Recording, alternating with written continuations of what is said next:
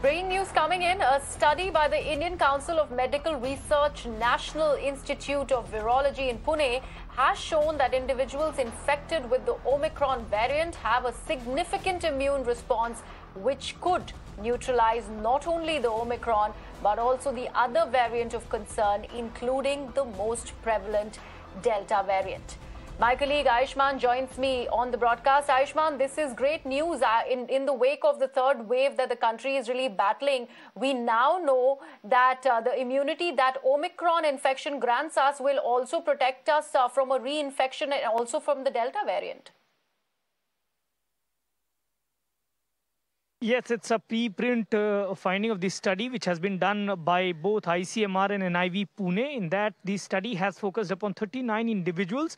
28 were of the foreign origin and 11 were the close contacts. All of these people were infected with Omicron variant, and majority of them had taken the 2 doses of Covishield. 6 people were unvaccinated, and rest had taken the Pfizer vaccines 2 doses.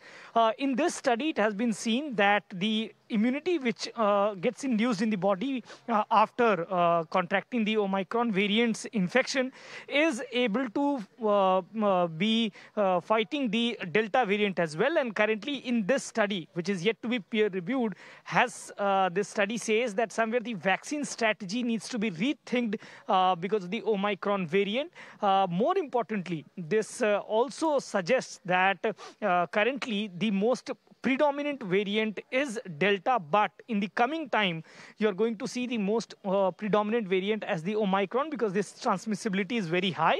And even people who have taken 2 doses are seeing breakthrough infections because the immune escaping ability is there in this variant. So far, this study broadly highlights that the immunity that is generated by the natural infection actually goes on to fight the Delta variant as well. All right, Ayushman, thank you so much for joining us with all those details.